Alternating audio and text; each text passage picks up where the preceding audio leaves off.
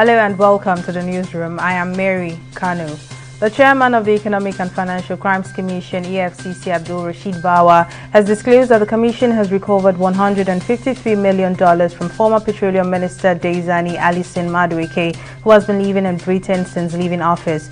He also said the anti-graft agency recovered no fewer than 80 choice properties valued at $80 million. But the EFCC chief was quick to add that bringing the former minister to justice was still far from reality, given the fact that she was out of Nigeria's jurisdiction, and acknowledging the challenges associated with bringing her home to face justice. The Minister of Information and Culture, Lai Mohammed, has assured Nigerians that the federal government is handling the problem of insecurity in the country. The minister said the insinuation in some quarters that the government was clueless was unfounded, adding that the result of the government's efforts will soon be evident. He also said the government indeed knows the locations of kidnappers, adding that security agencies were only being careful to avoid civilian casualties.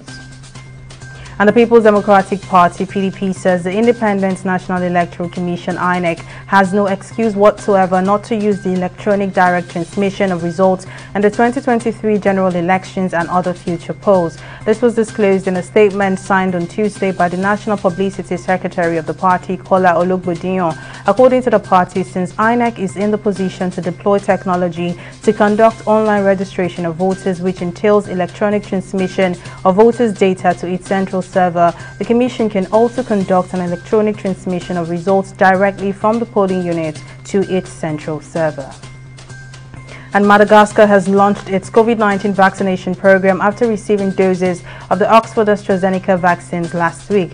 The country's health minister was the first person to be vaccinated, and Madagascar had initially touted a herbal tonic, COVID Organics, as a cure for the virus, despite the World Health Organization's warning against using untested remedies. But the island nation saw a spike in coronavirus cases in March and April, prompting the authorities to postpone schools reopening as learning institutions had been converted to treatment centers.